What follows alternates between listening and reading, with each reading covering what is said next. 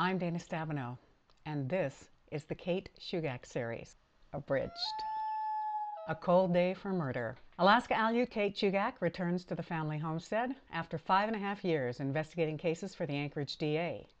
18 months later, her ex-boss Jack shows up, looking for a missing park ranger. Big, ugly scar on her throat. Big, badass dog at the door. Big, sexy love scene at the end. A fatal thaw, a massacre, a murder, belly dancing in the roadhouse, basketball in the gym, witches' coven in the woods. Jim kisses Kate, Bobby kisses Kate, Jack kisses Kate. Woo woo. Dead in the water. Kate goes undercover on a crab boat in the Bering Sea. Have any of those wimps on the deadliest catch ever killed anybody with a boat hook? I don't think so. A cold-blooded business. Kate goes undercover in Prudhoe Bay to crack a drug ring. Turtles race at the base camp. 2 women sell $20,000 worth of magazine subscriptions in 2 days, and duct tape is used to fix the Trans-Alaska Pipeline. Is this any way to run a mystery novel? Play with fire. Kate picks morel mushrooms and finds a body. High ew factor. Also, author crucified for Pastor Seabolt's sin. Non mea maxima culpa.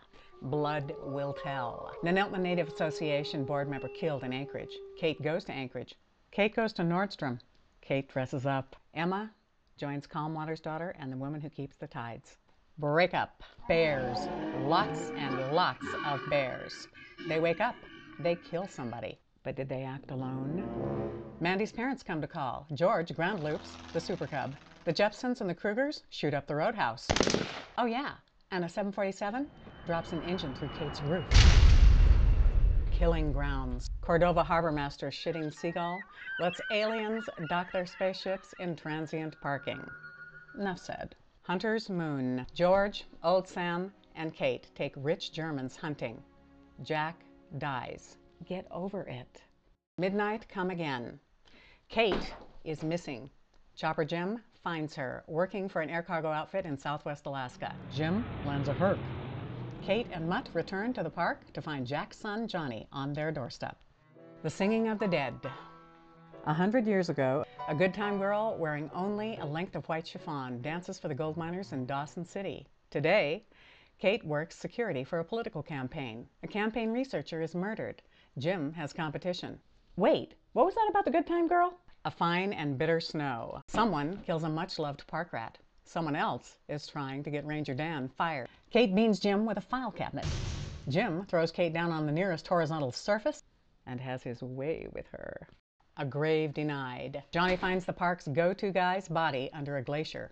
Johnny keeps a journal with clues. Somebody burns down Kate's cabin. Jim swears off Kate. It's so not happening. A taint in the blood. Kate is hired to prove that a lifer with cancer didn't try to kill her 2 sons 30 years before. Kate gets dressed up. Again, somebody tries to bribe Kate. Kate gets pissed. Kate gets shot at. Mutt gets pissed. Kate gets kidnapped. Jim gets pissed. Kate turns it on. A deeper sleep. Park badass murders park rats and then is murdered himself. Mutt gets shot. Kate lies to Jim. Jim lies to Kate. The aunties lie to everybody. Whisper to the blood. Highwaymen are attacking snowmobilers on the Kanuyak River, and gold is discovered in the park. Again. A night too dark. The Salutak mine moves into full-time exploration, and the aunties, to a woman, sell out. It's almost a relief when Kate finds a body.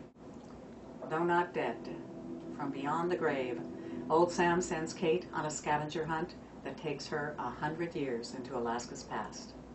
Restless in the grave, Liam Campbell returns.